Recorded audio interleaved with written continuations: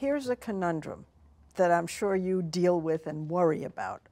Fighting inflation will cause recession. Dealing with recession will cause inflation. The conundrum of our time. This is a very difficult moment for everybody. The world economy has abruptly slowed down in 2022, mostly because of Russia's war in Ukraine.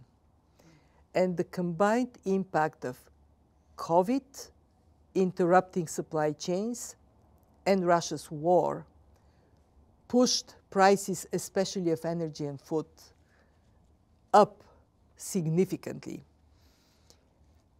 This has to be addressed because if we allow inflation expectations to move up, then we are in a very dangerous zone. That would impact growth significantly. Better to bring inflation down even if it causes a recession? What the medicine causes a recession? The medicine in the United States has proven to be applied to a very resilient patient. The US economy is remarkably resilient. Labor market maintains a strength that we don't see in many other countries.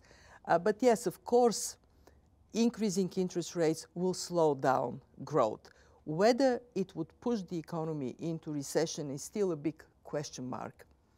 But even if it does, we need price stability as a foundation for growth. You don't have price stability, you don't have growth, you don't have jobs.